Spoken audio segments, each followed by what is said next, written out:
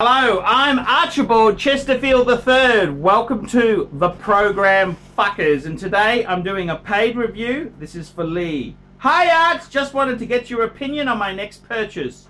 Love your channel, keeps me very entertained, and you definitely have some great advice along the way.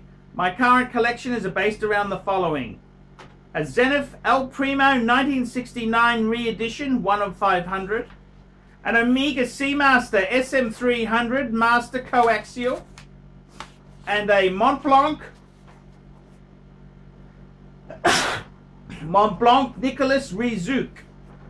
I also have a PAM 1951 Fitty currently locked away, and a few I don't want to tell you about as they weren't cheap, and I know you'll call me a stupid fucker. However, I am a sensible buyer, never pay full retail. My trick is to go in store, have the whole experience, and chat, get the latest brochure, and then go online and purchase from a discount route. It's not that I can't afford retail, but why would you? Exactly! Anyway, my main question is, I have recently been drawn to Rolex as my next purchase. The Omega was a step into the three hand, and I am swaying to this idea, less is more.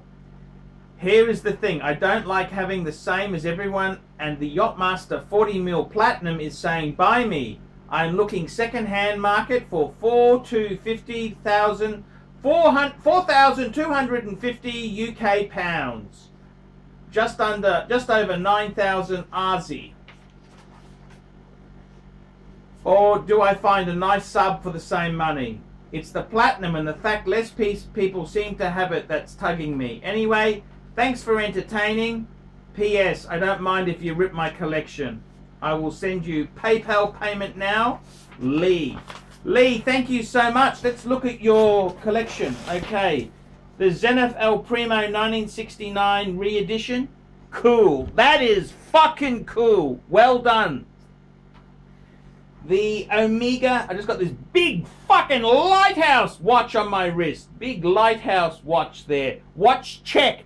Panerai, fuckers!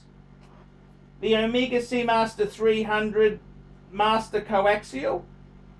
Yep. That's okay. Tick of approval. It's okay. It's okay. The Mont Blanc, no fucking way in the world. Get rid of that shitter. Get rid of that shitter. Sorry. The PAM 1950. Yes, I'm wearing a PAM myself now. As for your question, do you go for the Yachty or do you go for a sub? What a fucking... I know the dilemma. What would I do?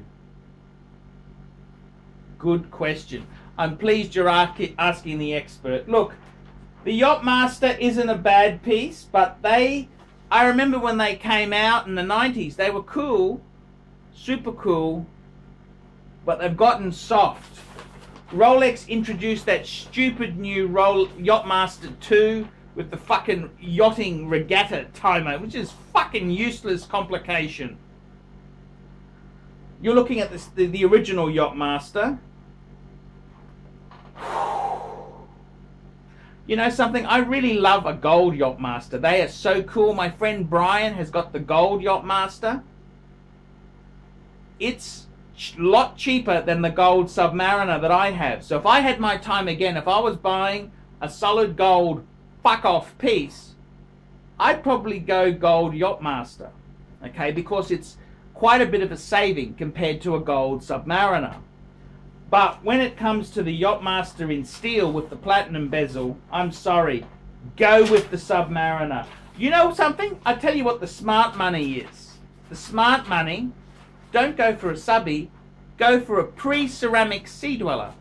That is the smart money, okay? That's the clever fuckers would go. Because the sea dweller, that's a very big complication. It can go fucking deep. It goes deep.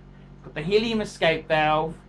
I reckon that is the sleeper. That's the bargain buy in that price point. I'm ArchieLuxury. The guru has spoken. Thank you very much. And see you later, fuckers! Nice one, Archie. Great vid. We specialize in the repair of Rolex and Patek Philippe watches.